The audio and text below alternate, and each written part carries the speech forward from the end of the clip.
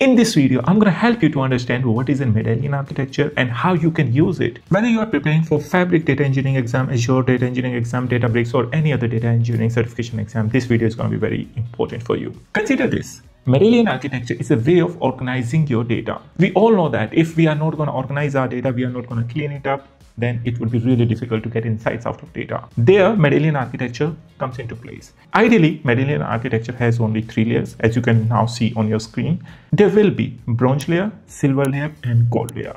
You can have more than 3 layers. It doesn't necessarily you have to have the 3 layers, but that also depends on how your organization is going to process the data.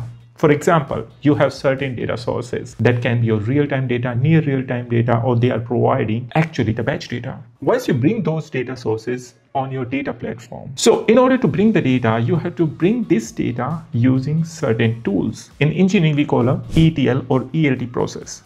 The very first layer is a bronze layer. Bronze layer purpose is mainly just to bring the data inside your platform or into your platform. This data will be the raw data. You are not going to modify this data, and this data can be used for audit and other purposes. Now let's focus on the silver layer. In some organizations, the validated layer or the silver layer is directly used for data science, AI, ML use cases.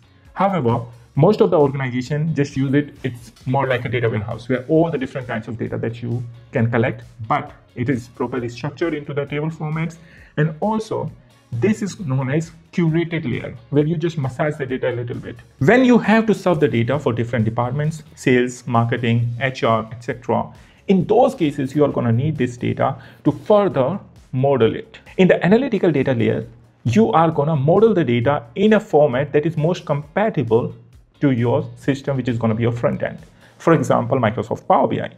In Power BI, you always do the data modeling in star schema. And why so? Because this is the most compatible format with Microsoft Vertipack engine or Power BI engine, which is going to help it to process the data faster.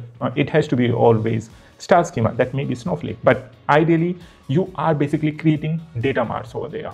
And that is your gold layer or presentation layer or analytical data layer.